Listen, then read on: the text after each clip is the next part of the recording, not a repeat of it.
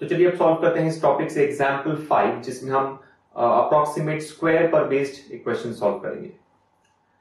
So 802.56 square equals to what? 802.56 square equals to what, right? Options हमें दिए गए हैं 6,45,000, 6,44,600, 6,45,400, 6,45,800 एंड 6,46,200, राइट? अब अगर आप कंप्लीट सिंप्लीफिकेशन करें तब तो बहुत टाइम लग जाएगा, और करना भी नहीं है क्योंकि क्वेश्चन अप्रोक्सीमेशन के अंदर पूछा गया है, राइट? हमें 802.56 को अप्रोक्सीमेटली स्क्वायर करना है। अब सबसे पहले तो 800 स्क्वायर क्या होता है, राइट? 800 स्क्वायर अगर आप देखें, 8 स्क्वायर है 64 एंड 2 जीरोस हो जाएंगे 4 जीरो। सो बेसिकली जो आंसर है ये 6,40,000 से ग्रेटर होगा। क्यों? क्योंकि दिया गया नंबर 802.56 है।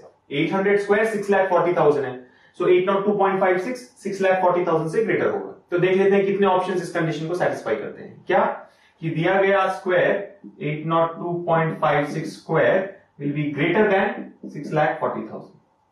अब अगर आप ऑप्शंस देखें, अनफॉर्चुनेटली यहां पर सभी ऑप्शंस 6,40,000 से ग्रेटर, राइट? ये देखें 6,45,000, 6,44,000, 6,45,000, 6,45,000, 6,46,000, यानी सभी ऑप्शंस इस बेसिक कंडीशन को सेटिस्फाई करते हैं कि आंसर 6,40,000 से ग्रेटर होगा। तो ये बिल्कुल भी हेल्पफुल नहीं है। अब क्या करेंगे? कुछ और प्रिसाइज करने की कोशिश करेंगे, राइट? सो 800 तो हेल्पफुल नहीं था, 802 स्क्वायर फाइंड आउट कर लेते हैं। 802.56 स्क्वायर फाइंड आउट करने से अच्छा है कि 802 स्क्वायर फाइंड आउट कर ले, एंड 803 स्क्वायर भी फाइंड आउट कर ले, क्योंकि 802.56 सी 802.56 will be less than 803 and greater than 802। हमें इसका स्क्वायर चाहिए, तो इन दोनों के स्क्वायर फाइंड आउट कर लेते हैं। जो भी रिजल्ट्स आएंगे इसका आंसर उन दोनों वैल्यूज के बीच में होगा। अब 802 स्क्वायर कितना होगा? सी अप्रोक्सीमेट कैलकुलेशन हमें करना है। 802 स्क्वायर अगर आप देखें, इसे 800 प्लस 2 स्क्वायर लिया जा सकता है, एंड इसे 800 प्लस 3 स्क्वायर लेंगे, जैसे हमने स्पीड मैथ में भी डिस्कस किया था कि स्क्वायर कैसे करते हैं दिए गए नंबर का। अब वो कंप्लीट प्रोसेस फॉलो नहीं करेंगे। बेसिकली ए square plus 2ab plus B square होता है। ए स्क्वायर कितना होगा? 800 स्क्वायर 6,40,000, राइट? जो बी स्क्वायर की वैल्यू है 2 स्क्वायर नेग्लिजिबल। 2 स्क्वायर कितना होता है? 4। और आप देखें unit places and tenth places, तो यहां पर सभी जीरो दिए गए, यानी अप्रोक्सीमेटेड है आंसर। तो ये जो 2 स्क्वायर है इसे हम नेग्लेक्ट कर सकते हैं। सिमिलरली इस केस में भी 3 स्क्वायर को नेग्लेक्ट कर सकते हैं। लेकिन क्या नेग्लेक्ट नहीं कर सकते हैं? वो है 2ab पार्ट। सी ए स्क्वायर तो 6,40,000 होगा दोनों केसेस में, B square 4, B square 6, B square 9, 3 square 9 होता है, इन्हें नेग्लेक्ट करेंगे। 2ab हमें कैलकुलेट करना होगा। 2ab कितना होगा? 2 into 800 into 2, 2 into 800, 1600, 1600 into 2, 3,200. Yes or no? So 6,40,000 plus 3,200, यानी 6,43,200. और इसे अगर आप देखें 6,40,000 plus 2ab, 2 into 800, 1600, 1600 into 3, 4,800, यानी 6,40,000 plus 4,800 ये हो जाएगा 6,44,800। अगर और प्रिसाइजली करना चाहे तो ये होगा 6,43,204 एंड ये हो जाएगा 6,44,809, क्योंकि बी स्क्वायर 4 है एंड इस केस में बी स्क्वायर 9 है। सो बेसिकली जो आंसर है ये इन दोनों के बीच में होगा, राइट? जो भी क्वेश्चन आता है ये इन दोनों के बीच में होगा। सो अब हमें पता है कि आंसर 6,43,200 से ग्रेटर होना चाहिए एंड 6,44,809 से लेसर होना चाहिए। पहले हमने देखा था कि 6,40,000 से ग्रेटर होगा, हेल्पफुल नहीं था। अब रेंज देख लेते हैं, राइट? अब एक क्लोजर रेंज ली है हमने, सो डेफिनेटली कुछ ऑप्शंस एलिमिनेट हो जाएंगे, right? So clearly answer 6,43,200 and 6,44,800 के बीच में होना चाहिए। फर्स्ट ऑप्शन 6,45,000 ये आउट ऑफ रेंज है, सो कैंसिल हो जाएगा। सेकेंड ऑप्शन 6,44,000, यस 6,44,000 की रेंज है हमारे पास, लेकिन 6,44,809 से कम होना चाहिए। ये 6,44,600, यस 6,44,809 से कम है। सो बेसिकली ये पॉसिबल हो सकता है क्योंकि ये इन दोनों के बीच में आएगा। नेक्स्ट देखते हैं, राइट? 6,45,000 इसे क्रॉस कर रहा है, सो ये भी एलिमिनेट हो जाएगा। सिमिलरली 6,45,800 भी एलिमिनेट हो जाएगा एंड 6,46,000 तो सवाल ही नहीं होता है।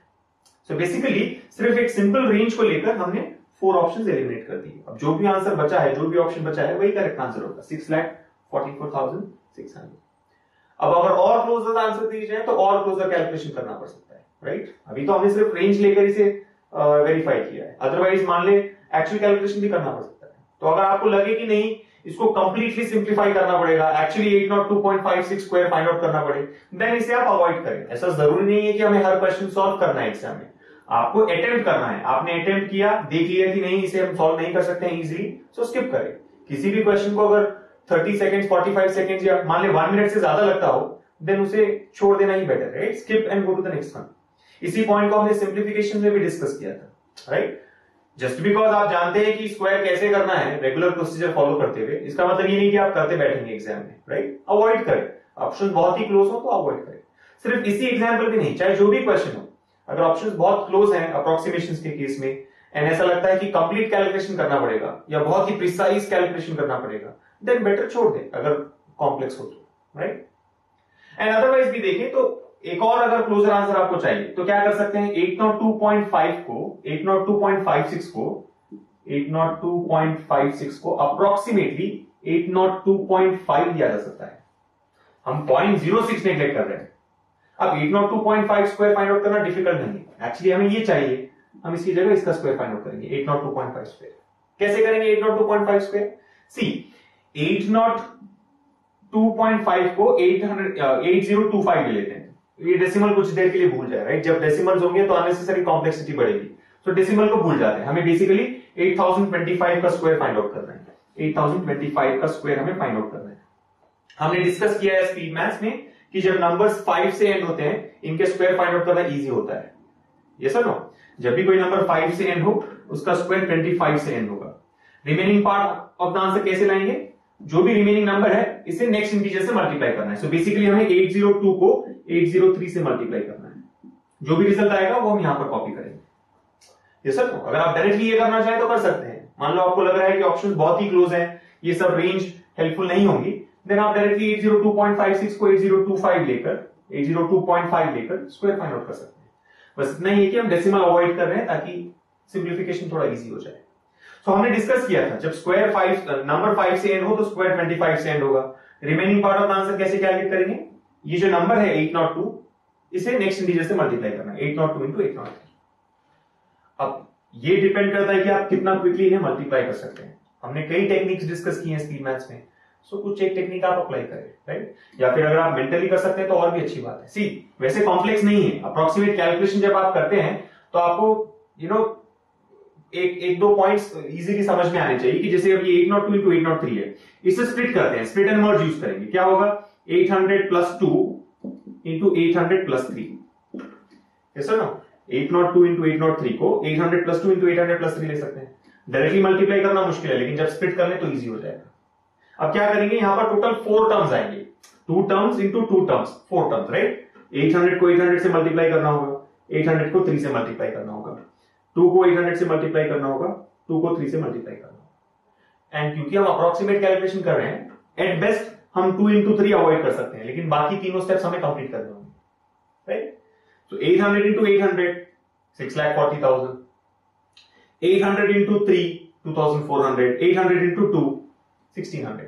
या फिर अगर आप 800 कॉमन ले ले, 2 plus 3 5, 800 into 5 4,000, 6,40,000 plus 4,000 6,44,000। एंड अगर इसे भी इंक्लूड करना चाहे, आपको एग्जैक्ट आंसर चाहिए, तो 2 into 3 6।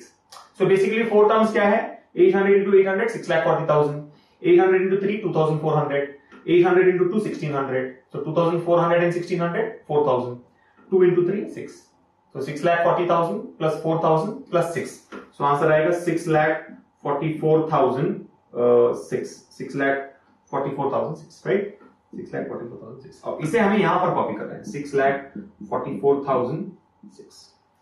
अब आप सोच रहे होंगे कि ये कैसा आंसर आया, राइट, ये तो ऑप्शंस में है ही नहीं, क्योंकि हमने 8025 स्क्वायर फाइंड आउट किया है। एक्चुअल रिक्वायरमेंट थी 802.5 स्क्वायर, यानी यहां पर डेसिमल लगाएंगे, यानी डिवाइडेड बाय 10। बेसिकली इस नंबर को हम 10 से डिवाइड करें, अगर नंबर को 10 से डिवाइड करेंगे तो स्क्वायर 100 से डिवाइड हो जाएगा, यानी सिंगल डेसिमल प्लेस स्क्वायर करने के बाद 2 डेसिमल प्लेसेस हो जाएंगे। तो ये 0.25 आप नेग्लेक्ट कर सकते हैं। आंसर क्या होगा 6,44,006, अप्रोक्सीमेटली 6,44,006। कंपेयर करें 6,44,006 से अगर कंपेयर किया जाए तो सेकंड ऑप्शन ही है जो सबसे क्लोज है, 6,44,006।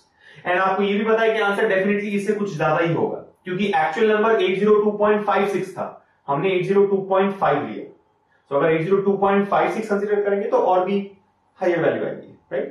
सो द पॉइंट इज आपको ऑप्शंस को देखते हुए मेथड्स अप्लाई करने हैं, राइट?